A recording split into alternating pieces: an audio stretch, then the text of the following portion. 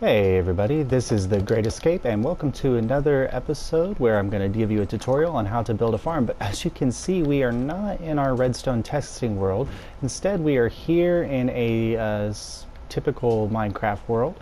We're in creative, but this could be a survival world. And today I'm going to show you how to build a slime farm, just like the one that you might have seen in my latest Let's Play.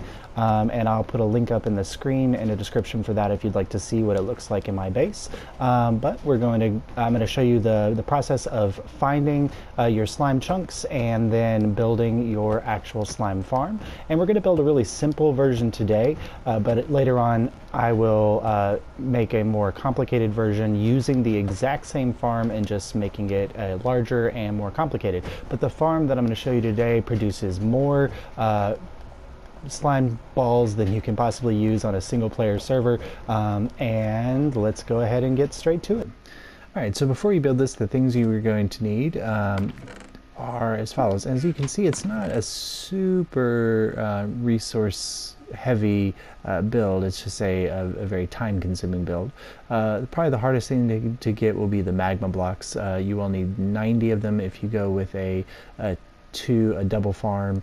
So these are all for a double farm. So you can cut this in half if you're building a single farm, with the exception of the hopper and the mine carts and things like that. But for a double farm, you would need 90 magma blocks, about 32 powered rails.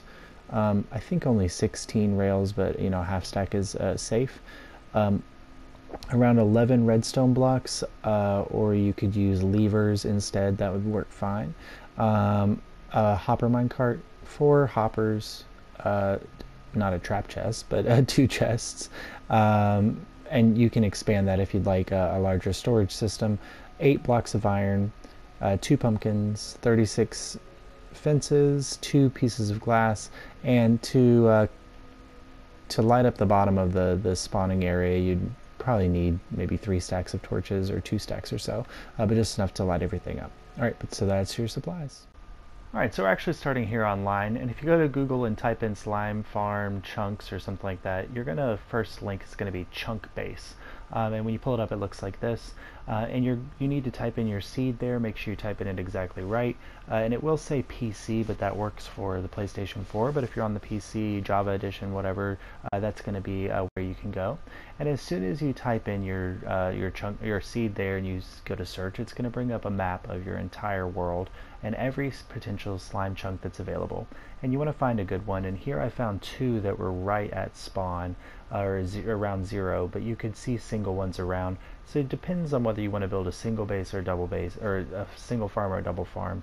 Here we're going to focus on that double farm, and so notice the coordinates down in the bottom right hand corner. Write those down. So as you can see from the slime chunk finder,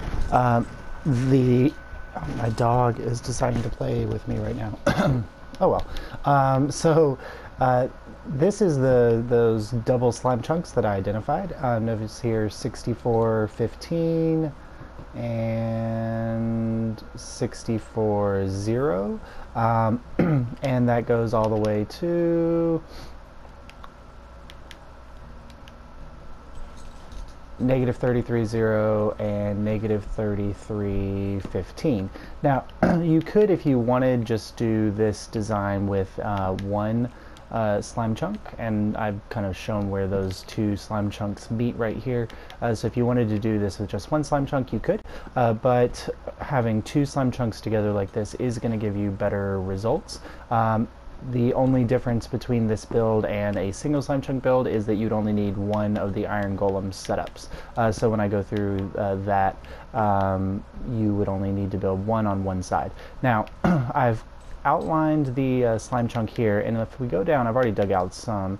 If we go down here, you can see the slime chunk is producing slimes, and it's not in perfect conditions. I haven't lit up all the caves around, and I definitely could hear some zombies through here somewhere, but it's still already producing slimes. And do not make the mistake I did. If you notice this giant unnatural looking patch of sand here, when I was initially recording this video, I went out to -15 instead of +15, so don't do that. Make sure you get your coordinates right, and you can do that. Now, the other thing you will want to do is that we're actually going to build this a little bit larger than the chunks.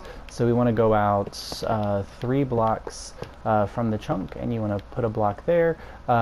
This is just kind of mapping things out, and then 2 blocks from the side.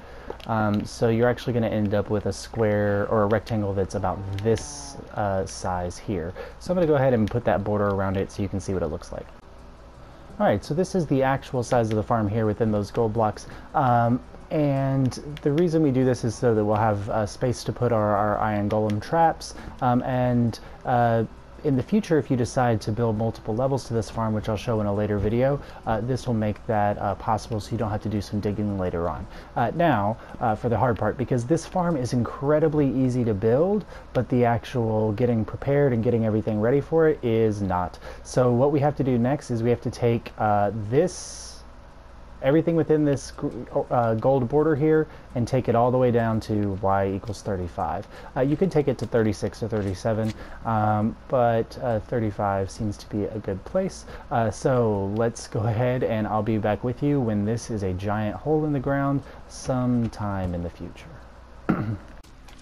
I'm still in the process of digging out, but I just wanted to show you a quick update on the number of slime that are currently spawning here. So I think the farm might work. Alright, so once you've dug out your entire hole, it should look something like this. And as you can see, the slime are spawning pretty crazily down there. And I did run into a cave system that I lit up, but I'm sure there's much more around this area that is not lit up, and yet they are still spawning pretty regularly. Now, the reason that we dug it all the way out like this is that because of the way that the game searches for spawnable area, it searches from the bottom of the world up through 16 layer chunks. And if we go to 40, where the slime starts spawning, you can just kind of dig out a 3 tall area there and you'll get some spawns, but to get the maximum number of spawns, this is what it's going to look like. And so our next step is going to be to build our catchment area. And as you can see, I still have labeled off, these are the actual chunks where the slimes spawn, these little emeralds. And so we've got some space in the sides where we're going to do some of our building. So let's go ahead and grab those things and get started on building the trap area. Alright, so if you'll notice, there are no slimes in here now. I've turned off mob spawning just so we don't have to deal with the jumping around of the slimes. So what we want to do to build the trap area is we want to come about halfway between these 2 spaces here. So they're 15 blocks apart, so 1, 2, 3, 4, 5, 6, 7, that should be 1, 2, 3, 4, 5, 6, 7, yep. So this is our middle spot, and we're going to go back 4 blocks, and then go 5 out from there, so 1, 2, 3, 4, 5, 1, 2, 3, 4, 5, 1, 2, 3, 4, 5, 1, 2, 3, 4, 5, and then do the same thing.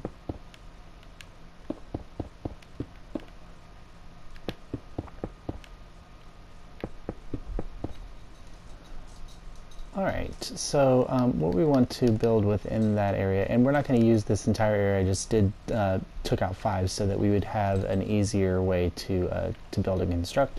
But going from that middle point again, so 1, 2, 3, 4, 5, 6, 7 right here, we want to dig a area out that's 4 blocks deep, and 1, 2, 3, 4, 5, 6, and 7 blocks wide. So you'll have 2 blocks on either side that are open.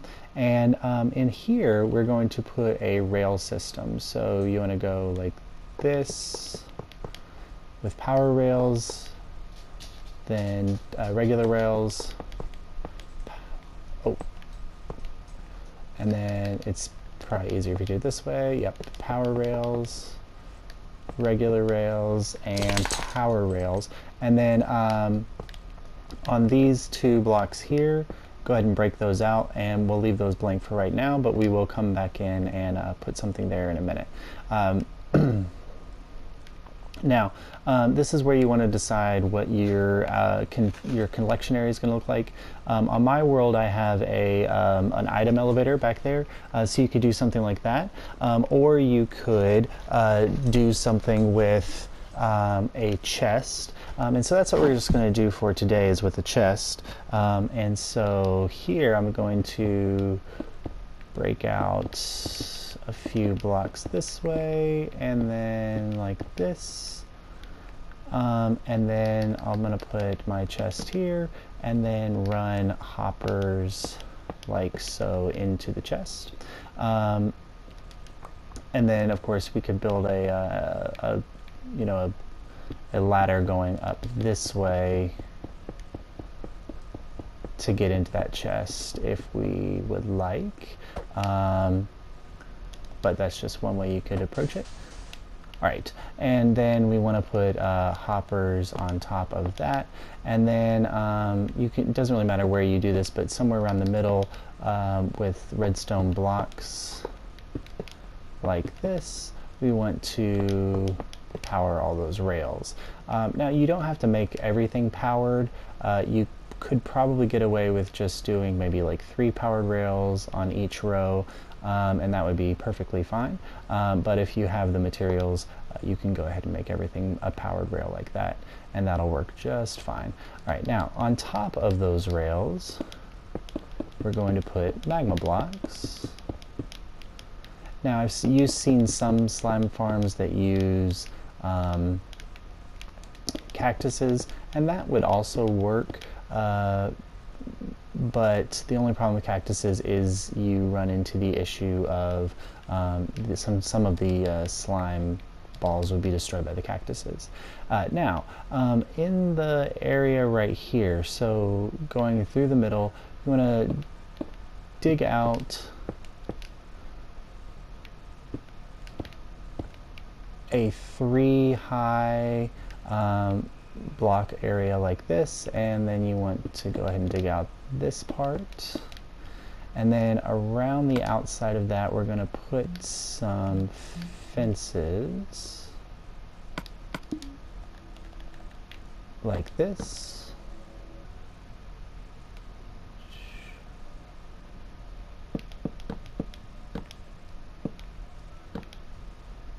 Like that. And then you want that 2 high. Whoops, not like that.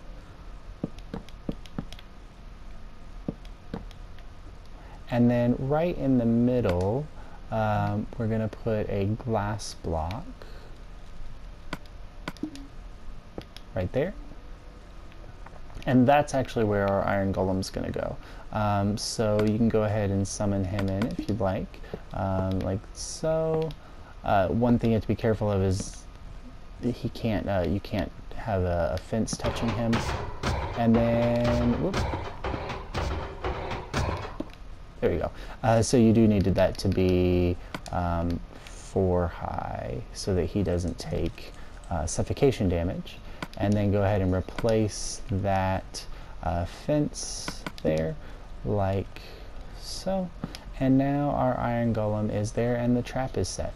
So if we were to bring the slime back in, it would work. Now I was just using these blocks here as a way to easily get to the minecart track. So I'm going to fill that side in, and then on this side, if we just come in here, you can drop your minecart in and then give it a push. You might have to drop down 1, give it a push, there he goes, and it'll start taking off, and it's now activated and the system is working, and then you can go ahead and fill these blocks back in. Alright, now let me quickly turn on mob spawning, and in just a minute we'll see those slimes start coming back into the system and spawning into the system. Let it reset really quick. Alright, so as you can see, we're getting some slimes into the system, and currently any ones that spawn on this half are just going to kind of hop around until they cross about that median level, and then they're going to go over there and try to get to that iron golem. Yep, see they're popping in. But any that spawn on this half automatically go over there. Now, if you we're happy with the system as is. These guys will just kind of hop around. Some of them are going to despawn, but eventually they are going to make their way over here to this guy. And so this is a half efficient farm. It's using this entire space here effectively. See, that guy's heading straight there after he spawned. But these ones over here that spawn are not going to do anything, especially if they just hop around. But you can see they're going right to the golem and they're going to die. Now, one of the things you might want to do, occasionally when they die, their drops will, you can see there, will pop out to the side here or here. If you want to get a 100% lossless farm, the best way to do that would be to increase the size of the magma blocks out to here on all sides. And then you would also need to do the same thing with the minecart. But if you don't mind losing, you know, 1 or 2 out of every, you know, it's like 80% efficient at the previous size. But if you extend it out to this size, then it'll be 100% efficient. All right, now the next step will be to build the exact same thing over here. Now you can have 2 separate collection zones and you just drop down into both and do that. What I'm actually going to do is I'm going to link them up using the same minecart track, because the drops are not going to despawn before the minecart track can make one full loop, but then it'll come back over here and do this. The only downside of doing that is occasionally when you have long minecart tracks like that, if the spunks unload, the minecart track could potentially stall. So that's something you want to keep an eye on. If you run into that problem, all you need to do is just do 2 separate minecart loops like this with 2 separate collection zones. So I'm going to go ahead and build this again on the other side, and I'm going to go ahead and build it with this slightly larger magma block section so we can see how it's a little bit more effective. Alright, and I'll be right back. Alright, so there we go, we've got our second area done, and I did expand it out to the larger magma block section. I'll show you what I did underneath with the collection area and the minecart track. So if I come down here, you can see, oh, I've already got a stack in 7. So the minecart track is going to run there, and it also runs this way. So it actually goes through both areas. And again, you don't use power rails necessarily for the entire thing, but if you have them, why not use them? And it's just, you know, place a lever or a redstone block every so often to power those rails. And it's going to run back and forth, and it'll drop all of the drops into this chest here. So what I'm going to do now, and again, I haven't lit up any of the surrounding area or any of the, you know, the caves or anything like that. I lit up this island and a few of the caves that I ran into when I was digging this out. So what I'm going to do is let this run for the next 30 minutes, and let's see exactly how many drops we get in that time. Oh, hold on, let me go clear out this chest first.